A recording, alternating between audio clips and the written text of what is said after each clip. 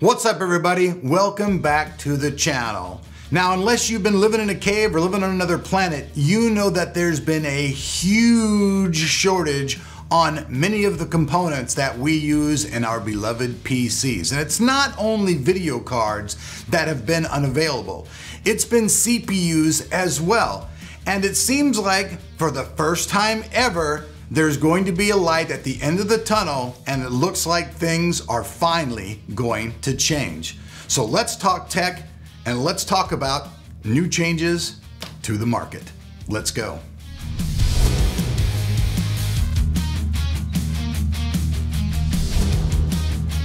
Did you just build yourself a brand new PC? Or did you just upgrade your old PC but find you're in need of a Windows 10 key? If that's the case, your CD key has you covered. And buying, it's never been easier. All you do is go to your CD key website, find the Windows software that you want to buy, put it into your cart, enter the code TOT20, apply the code, save yourself some extra money, and as soon as you complete your purchase, the Windows 10 key will be in your inbox. There's no problems, it's really easy, and all keys are guaranteed to work, so you don't have to worry about losing your money, and you'll have a valid Windows 10 key to get your unit up and running. Once again, tech fans, I would ask for your kindness to please like and share this video on social media. If you like what you see, I'd really appreciate it if you would subscribe to the channel and turn on that notifications bell as well so you know I'm making videos. It seems like there's been a lot of research that's been done, and Jon Peddie has actually released some information, and so have some other companies, talking about how the industry is about to change and many of the high-end components that we've all been drastically wanting to get our hands on will finally become available to the market. And what's better yet is it seems like there's been a lot of changes in the background that we, haven't been privy to because we're just, the end user.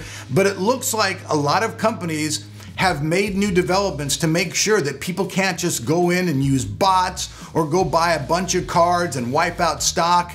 So really, if this has actually been happening, it should be interesting. Now, one thing that I thought was really kind of weird though is that some of the things that were said were like, oh, well, these companies didn't want to get stuck with a bunch of stock that they can't sell. And when I heard that, I'm like, what are you talking about?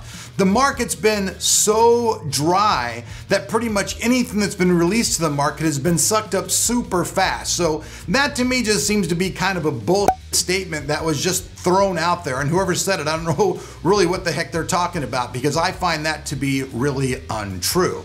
But if sales companies can now get these video cards and high-end CPUs and other components to the market and eliminate the way that people have been buying things in the past by using bots or having to do raffles or go to Newegg and get on a list, I think that's a great thing for the market, because for the last couple of years, it's just been a major pain in the butt with scalpers, miners, all kinds of things. Unless you wanted to pay an arm and a leg to get yourself a CPU, even lower end entry CPUs have been so overpriced, it's just nuts. Now, I know that there are people out there who are hardcore gamers and, during the pandemic, they had nothing better to do but collect that extra money, here in America that the government gave out and just say, hey, you know what? Who cares? I'll go ahead and just buy myself an expensive video card. But truthfully, everybody who did that, you pretty much were feeding the problem. There's an old saying, that, somebody said, which dog do you feed, the mean dog or the nice dog? Well, whichever dog that you fed the most was how things would be, right? If you fed the nice dog would be the more achievable. If you fed the mean one, it would be mean. So the same thing kind of applies to that market. So if you're going on, eBay or any of these other places out there and you're paying these extraordinarily high prices for the video cards, you're just giving way for people to keep doing that. And it's ridiculous. It honestly is ridiculous.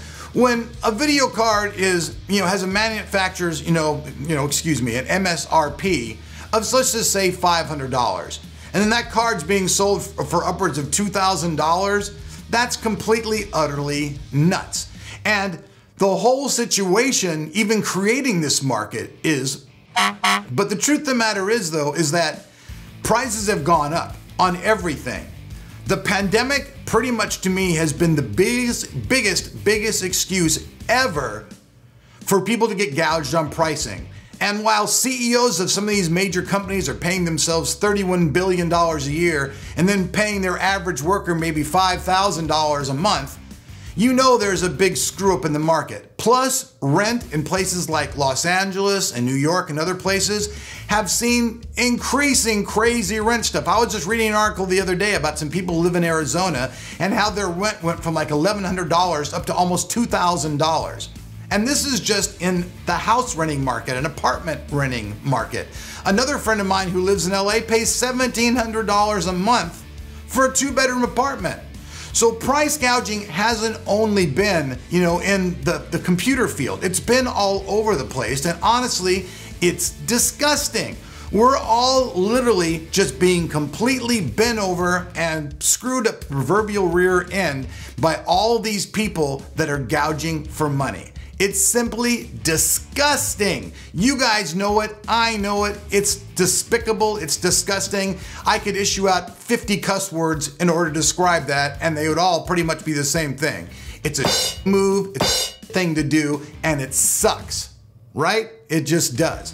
So if these companies now are actually going to take the time to create a marketplace where they can actually bring these cards to market, keep them at the MSRP, and have availability to people to buy them, that's going to be a great thing, especially for the CPU market. But like I said, even GPUs have been hard to get. If you're trying to find an AMD 5950X or a 5000X, you're gonna have a hard time finding them, and even those prices have started to be gouged, where people are just starting to ask more and more money because there's none on the market. That stuff is just completely ridiculous. I'm fed up with it. Even as a PC reviewer, honestly, I've had to make more videos just on speculation and what if or maybe or what the f, you know what I mean? Just because, what else are you gonna talk about when you don't actually have the components and the parts to make videos about?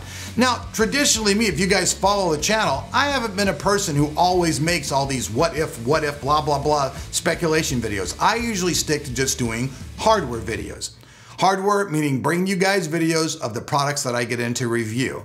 But lately, it's been pretty much, I get offers every day for cheap headphones, chairs.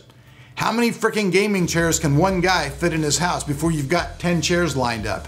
And I live in Kentucky in the middle of nowhere, and I'm gonna be honest with you, even trying to give some of these chairs away is not as easy as you might think. Because people are like, oh, I've already got a chair, I don't need that, or maybe they just think there's a catch and you're trying to butter them up for something in the future.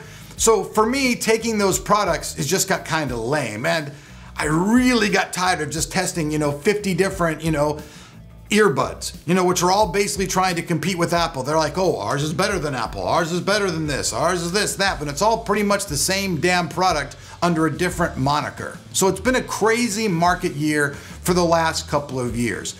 Hopefully by 2022, things will completely balance out, the pandemic back behind us, and we'll see prices go down and stock start to actually be there for us.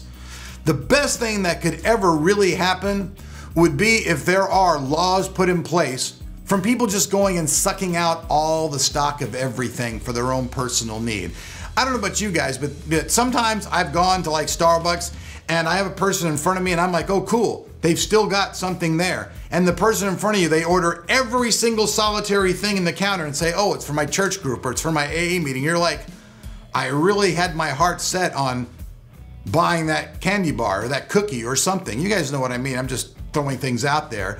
But it really sucks when somebody just buys all of everything. Now, I mean, you can say first come, first serve, and I guess there is that. When it comes to food and stuff like that, you got to deal with it. But when it comes to video cards and CPUs, and you have people just basically sucking up that entire market and then turning around, and they're not using it for themselves, they're trying to make money off it, resell it, or just gouge the fuck out of you on these prices. It's utterly beyond ridiculous. I'm looking forward to big changes.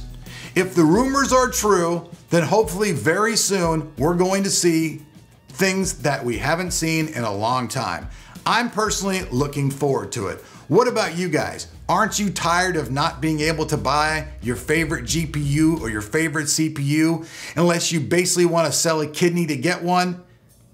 I know I am. Let me hear you guys' comments down below. I love to hear what you guys have to say. You're the audience. You're just as important in this video process as I am, so I love to hear what you guys have to say.